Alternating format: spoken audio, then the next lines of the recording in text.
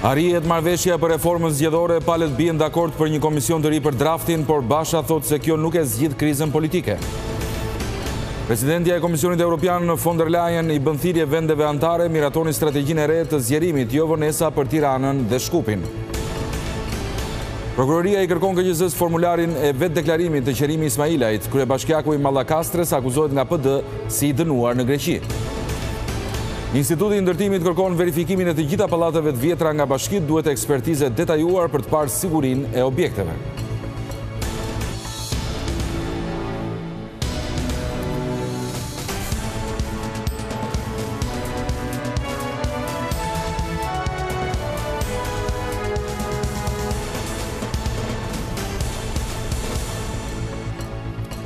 Të nderuar zonja dhe zotërin, përshëndetje, mirë se erdhët në edicionin informativ të orës 15 këtu në televizionin kombëtar Vizion Plus. Pas një viti të mbizotruar nga kriza politike, majoranca dhe opozita arritën sot marrëveshjen e parë për reformën zgjedhore. Dy përfaqësues nga PD dhe LSI, përkatësisht Oerd Bylykbashi dhe Petrit Vasili, ulën në tryezë me Damian Gjiknurin dhe Rudin Ajdarin, duke rënë dakord për ngritjen e një këshilli politik si dhe të një komisioni të ri. Synimi i tij është përgatitja e një drafti konsensual që do të miratohet në parlament në muajin mars. Bisedimet e zhvilluara në Pallatin e Kongreseve i kanë ndjekur nga afër gazetarja jon Olta Blaceri. Përshëndetje Olta. Përshëndetje. Atëherë, dita e sotme shënoi hapin e parë drejt marrëveshjes për reformën zgjedhore. A mund të na japësh më shumë detaje se si erdhëm deri në këtë pikë dhe për çfarë ka rënë dakord palët? Në fakt, kjo është marrëveshja e parë mes Partisë Socialiste dhe Partisë Demokratike që pas marrëveshjes Rama Basha në majin e vitit 2017. Po për të kuptuar se sa e rëndësishme është kjo marrëveshje, duhet të kthehemi pas në kohë vitin e kaluar, kur opozita në 21 shkurt dogji mandatet e doli jashtë parlamentit, nuk mori pjesë në zgjedhjet lokale të qershorit e në ver, duke sikur kriza politike kishte arritur kulmin. Por pikërisht në muajin shtator ishte i pari i dërguari i posaçëm për Ballkanin Perëndimor, përfaqësuesi i Shteteve të Bashkuara të Amerikës Palmer, i cili bëri thirrje që opozita dhe majoranca duhet bëhen bashkë për reformën zgjedhore. Pas Palmerit ishte në fakt Bundestagu gjerman, i cili miratoi një dokument me 9 pika për hapjen e negociatave. Sërish një prej pikave ishte reforma zgjedhore me konsensusin e gjithë palëve. Pikërisht në vjeshtën e vitit të kaluar, në fakt kemi shenjat e para të një reflektimi të Partisë Demokratike në lidhje me reformën zgjedhore. Lulzim Basha pranoi të ulej në tryezë me përfaqësuesit e Partisë Socialiste, por jo në parlament, të cilin ai nuk e njihte, por në një tryezë të organizuar nga OSB. Por në shtatorin e vitit të kaluar, ajo që kërkoi Partia Demokratike nëpërmjet një dokumenti me 5 pika ishte krijimi një mekanizmi jashtë parlamentar për të miratuar reformën zgjedhore.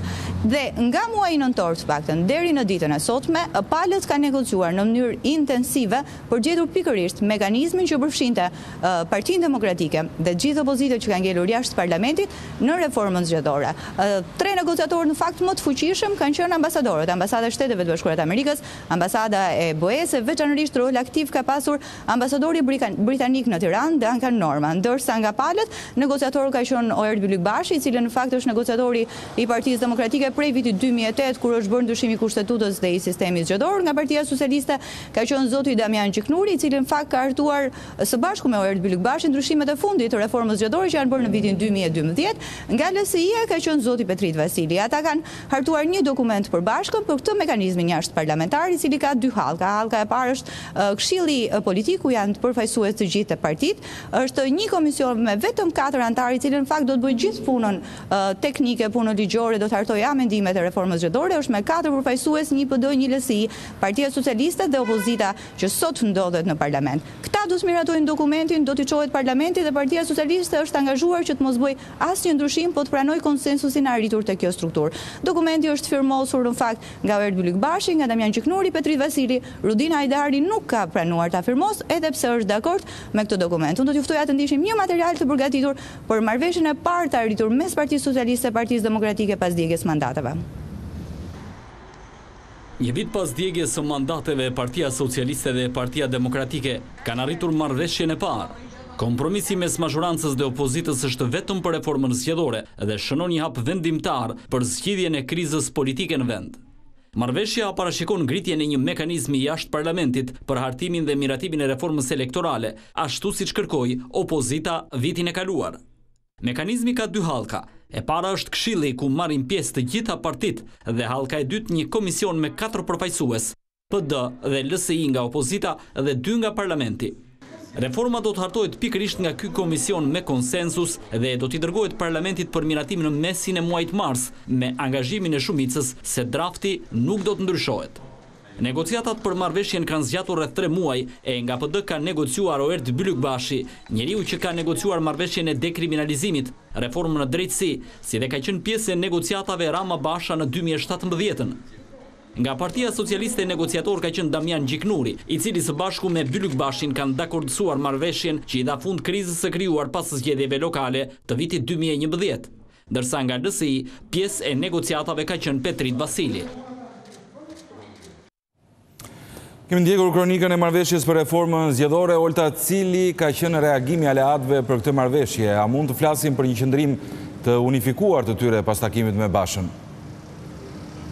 Në fakt ka qenë një ditë ngjeshur për liderin e opozitës Lulzim Basha, i cili pasi kishte arritur marrëveshjen, duhet të informonte bashkëpunëtorët e tij kryesor, aleatët, të cilët i kanë qëndruar pranë çdo aksion që ai ka ndërmarrë veçanërisht gjatë vitit të fundit. Takimin e parë zoti Basha e ka zhvilluar me aleatën, Monika Kryemadhin e LSI-s, së bashku me 2 negociatorët Petrit Vasili e Oerd Bylykbashi, po në këtë rast zonja Kryemadhi ishte informuar për gjatë gjithë kohës pasi ka pasur negociatorin e vet. Në mesditë ai ka mbledhur në fakt të gjithë aleatët e vet, të cilët i ka sqaruar për marrëveshjen për detaje dhe ku synon opozita të arrijë në këtë. Qëndrimi në fakt është i unifikuar i të gjithë opozitës për këtë marrëveshje. Megjithatë, Basha ka sqaruar se çfarë synon Partia Demokratike të arrijë nëpërmjet kësaj marrëveshje. Unë do t'ju ftoja të ndiqnim deklaratën e liderit të opozitës Lulzim Basha.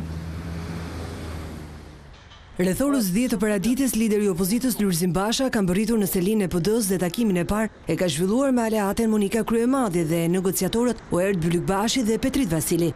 Ata ka diskutuar detajet e fundit të marrëveshjes dhe në mesditë Basha ka mbledhur të gjithë aleatët për të njohur me kompromisin e arritur me mazhorancën.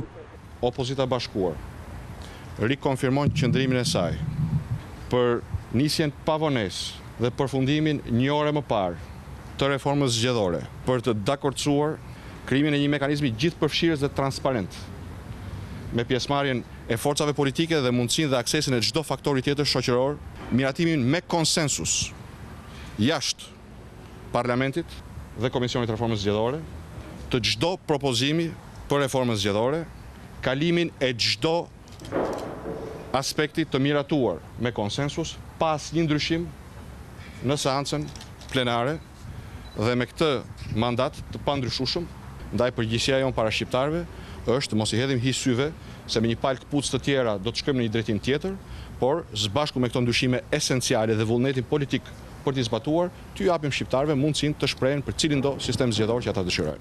Basha ka theksuar se marrëveshja nuk e zgjidh krizën politike. Zgjidhja e krizës politike do të vijë përmes zgjedhjeve të parakohshme parlamentare në një ditë me zgjedhjet lokale, me një kod zgjedhor që adreson problemet e shitblerjes votës, kërcënimit votuesve, presionit në administratës zgjedhore, depolitizimit policisë shtetit, infrastrukturës zgjedhore, kartave të identitetit, regjistrit gjendjes civile, regjistrit të adresave, lirisë medias, dhunimit apo mos dhunimit të sekretit votës dhe një instrument politik që garanton vullnetin politik për të zbatuar çdo ligj ekzistues apo që do të ndryshohet me konsensusin e gjithë forcave politike. Kjo është marrëveshja e parë që PD arrin me PS-n pas asaj të arritur nga Rama e Basha në majin e 2017-s. Ulta, kam dhe një pyetje të fundit pavarësisht deklaratave të Bashës. A mund të shërbej ky kompromis edhe si një hap drejt zgjidhjes së krizës politike? Po ashtu siç tha në fakt lideri i opozitës Lulzim Basha, sot nuk mori fund kriza politike, por u hodhi një hap i rëndësishëm për zgjidhjen e krizës politike. Pasi tashmë Partia Socialiste e Partia Demokratike janë të ulura në një tryezë për të diskutuar problemet e për të gjetur një zgjidhje të përbashkët. Ulta, të falenderoj për të rejat më të fundit. Pas përfundimit të tryezës për reformën zgjedhore, ambasadori i BE-s në Tiranë Luigi Soreka ka përshëndetur marrëveshjen për një reformë gjithëpërfshirëse zgjedhore. Diplomati thotë se kjo është një arritje e rëndësishme për rikthimin e stabilitetit politik në Shqipëri si dhe për integrimin e Shqipërisë në Bashkimin Evropian. Ne besojmë se të gjitha partitë do të vazhdojnë të punojnë së bashku për të përfunduar një reformë zgjedhore në kohë që do të miratohet nga parlamenti për të mirën e qytetarëve shqiptar dhe të ardhmen e tyre evropian. Përfundon Soreka. Edhe ambasadori i Britanisë së Madhe Duncan Norman ka përshëndetur marrëveshjen.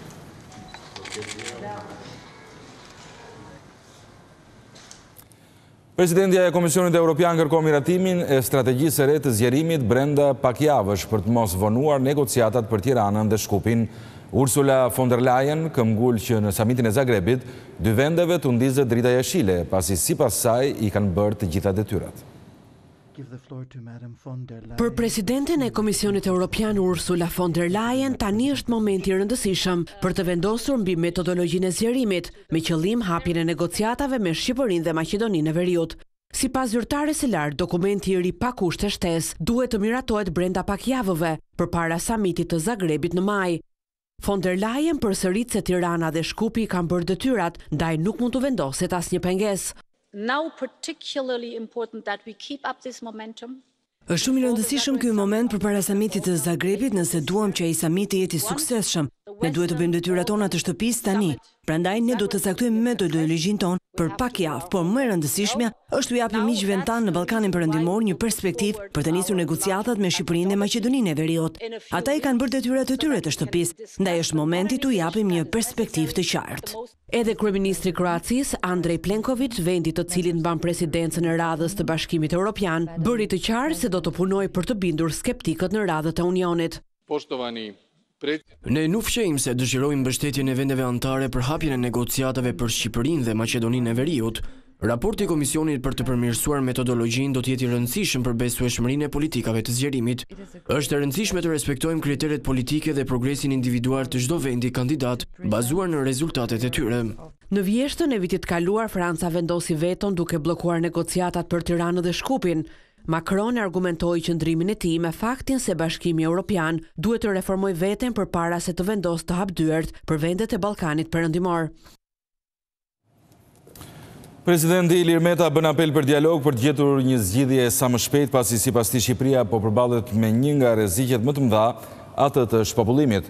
Reagimi i presidentit vjen pas publikimit të raportit të Organizatës së Kombeve të Bashkuara, në cilën thuhet se në vitin 2100 Shqipëria mund të mbetet me vetëm 512.000 banor. Duke përdorur edhe ironinë, kryeushteti thekson se ky është rreziku i vërtet, edhe më i madh se ai rus. Sipas Metës, sfida madhore kërkon urgjent dialog dhe zgjidhje për të kthyer shpresën tek qytetarët shqiptar. Mëtej në postimin e tij në rrjetet sociale, presidenti përsërit se plotësimi 9 kushteve të Bundestagut mbeten rruga e vetme për integrimin në BE.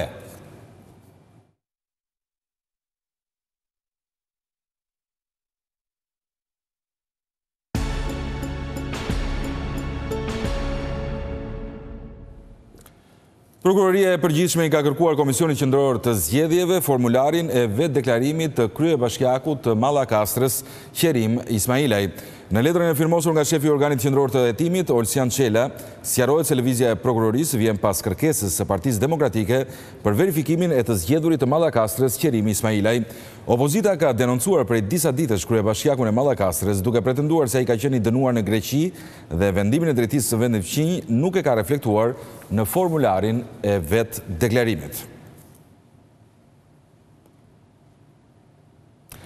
Tërmeti 26 nëntorit i dha një goditje të fortë edhe turizmit, pasi dëmet më të mëdha u shkaktuan në Durrës, por ministri Klosi në një samit zhvilluar në Tiranë siguroi se sezoni do të jetë sërish i suksesshëm. Në të parin samit të turizmit, Tirana mlodhi në të njëjtën tryezë ministrat nga Ballkani, përfaqësues të lartë të Organizatës Botërore të Turizmit dhe operator vendas dhe të huaj. Blendi Klosi siguroi se sezoni do të jetë i suksesshëm pavarësisht goditjes shkatërrimtare në Durrës, një nga qytetet kryesore që pret me mira vizitore turist. 6.5 milion turistë tuaj vizituan Shqipërinë në 2019. E me sfidën e qartë për të shkuar në 10 milion turistë në vitet e para dekadës së re, Shqipëria tashmë është e orientuar me qëllim të qartë të rritjes jo vetëm të numrave hyrës në kufi, por mbi të gjitha të zhvillimit destinacionit qëndrueshëm turistik evropian. Këtë e dëshmoi edhe 26 nëntori. Pavarësisht goditjes natyrës, Durrësi, zona më e rëndësishme turistike në vend, është e paprekur për të pranuar përsëri qindra mira miliona turistë tuaj. Sugjerimi Blendi Klosit për homologët e tij të rajonit ishte krijimi i një oferte të përbashkët turistike. Ne nuk jemi konkurrent, ne jemi bashkëpunues. Ndaj duhet bashkohemi për standarde që ofrojmë udhëtarëve, për standarde që ofrojmë vizitorëve, për shërbime më të mira. Ne kemi shumë të nevojshme të kemi një ofertë përbashkët të rajonet më të klikuar mbase në industrinë turistike në botë.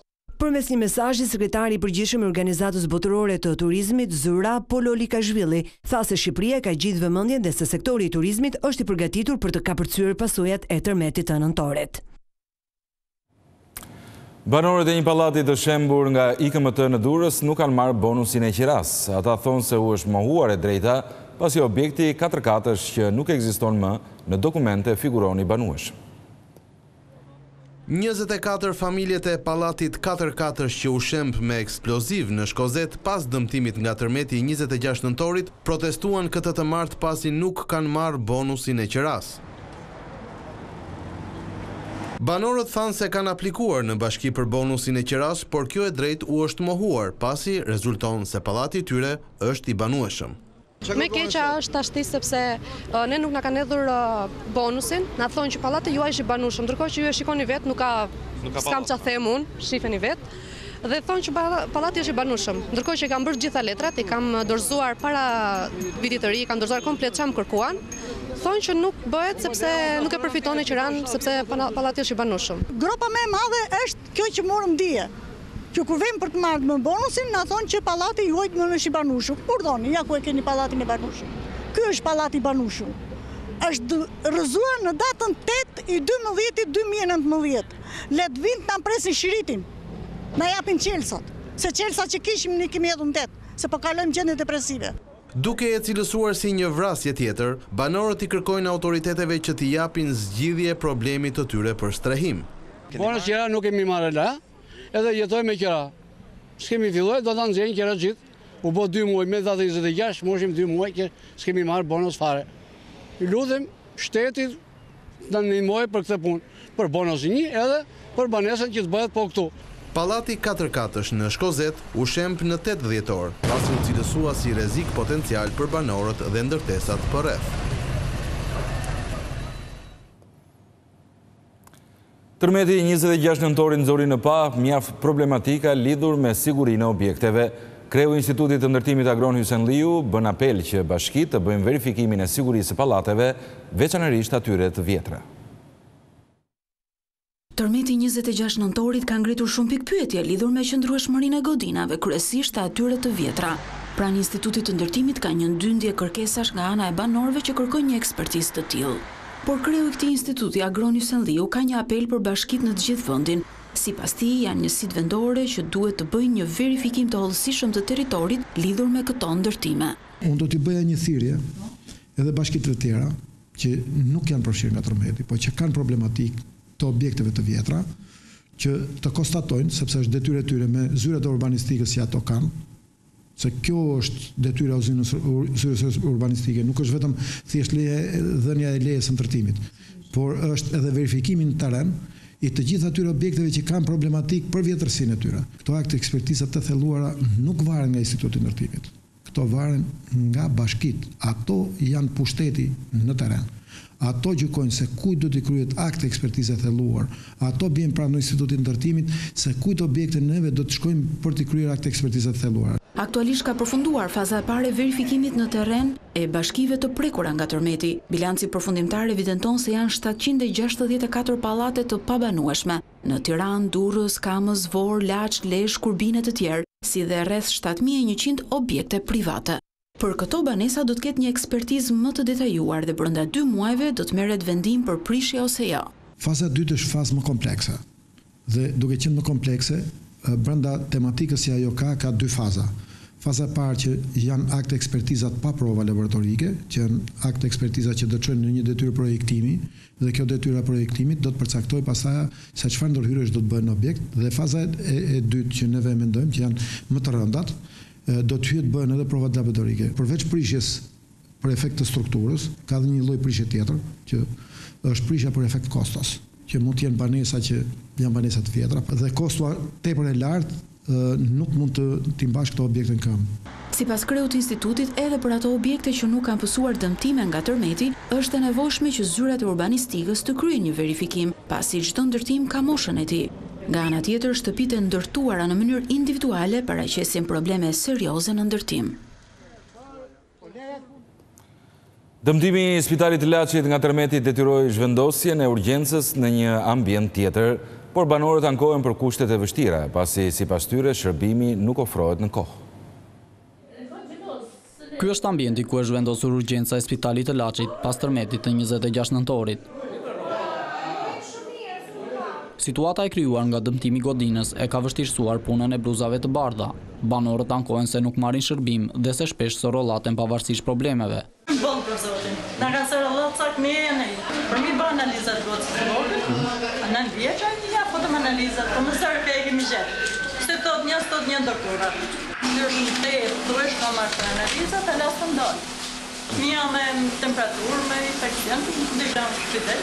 Nga ana tjetër, me gjithë vështirësitë, mjekët tonë se të gjithë pacientët që paraqiten çdo ditë në këtë qendër të improvisuar marrin shërbim. Kushtet e urgjencës janë optimale. Por domosdo që në një spital shërbehet më mirë sepse janë dhe specialistët, janë dhe shërbimet përkatëse, të cilët e ndihmojnë urgjencën. Por aktualisht në këtë qendër janë plotësuar të gjitha kushtet e mundshme për të pasur një urgjencë me kushte optimale. Në qendrën e urgjencës së Laçit, fluksi i pacientëve është shtuar gjatë ditëve të fundit për shkak edhe të virozave të stinës. Arsimi këtë vit do të ketë në fokus rikthimin e normalitetit, sidomos në shkollat e dëmtuara nga tërmeti 26 nëntorit. Një pjesë e fondeve do të shkojnë për ndërtimin e plot të këtyre objekteve. Banorët e Elbasanit ankohen për mungesën e vaksinave të gripit, ndërkohë që fluksi i të prekurve është rritur ndjeshëm. Shkuar dhe më kanë thonë që nuk ka. Nuk e di se si shpërndarë. Vësë ta blesh me lekë, me aq lekë sa marrin në pension nuk e përbëllojnë dot. Na thanë ta bajmë ku vojtë më tjetë s'kishte ilaç. Po i kjenë 20.000 marrën gjëse. Nuk ka vaksinë. Se kemi bë. Ky zoj deri mes ta ka kap. Inshallah mos ta kapi. Mungesa e vaksinës konfirmohet edhe nga vetë autoritetet spitalore. Mjekja Erleta Hila thot se kanë përfunduar 2 fazat e para të vaksinimit dhe se dozat e ardhura janë përdorur për personelin shëndetësor dhe për ata individ që vuajnë nga sëmundje të ndryshme kronike. Në bazë të shpërndarjes që kemi bërë në qendrën shëndetësore qytet fshat dhe në bazë të personave që janë të riskuar, ku futet kategoria e grave shtatzënas, me sëmundje kardiovaskulare, me sëmundje obstruktive të mushkërive, diabet, astëm bronkiale, sëmundje kronike të veshkave, sëmundje kronike të heparit, tumor, kancer, obezët të shëndetshëm mbi moshën 65 vjeç, kemi vazhduar me këto popullat që është popullat e riskuar. Autoritetet spitalore deklarojnë gjithashtu se janë duke pritur kontingjentin e 3 të dozave. Ata thonë se qytetarët nuk duhet të shqetësohen pasi vaksinimi mund të bëhet edhe në ditët në vijim. Ishte në fakt kronika që bënde fjalë për qytetarët e Elbasanit, të cilët ankohen për mungesën e vaksinës së gripit. Eci mëtej, qarkullimi në rrugët kombëtare të Juglindjes u vështirësua për shkak të mjegullës së dendur. Për disa orë drejtuesit e mjeteve u detyruan të udhtojnë me minimumin e shpejtësisë, ndërsa policia rrugore dyfishoi patrullimet. Mjegulla e dendur mbuloi pjesën më të madhe të Juglindjes këtë të martë. Përpasoj u krijuan vështirësi të shumta në qarkullimin e automjeteve, kryesisht në akset nacionale, por edhe në ato rurale. Drejtuesit e mjeteve u detyruan të ulin shpejtësinë në maksimum, pasi mjegulla kufizoi fushpamjen. A e vërteson qarkullimin mjegulla? Po pak, duhet të ikësh me avashe, këtë ka vetë. Mjegulla e dendur është? E dendur shumë. Krijon probleme, po jemi mësuar.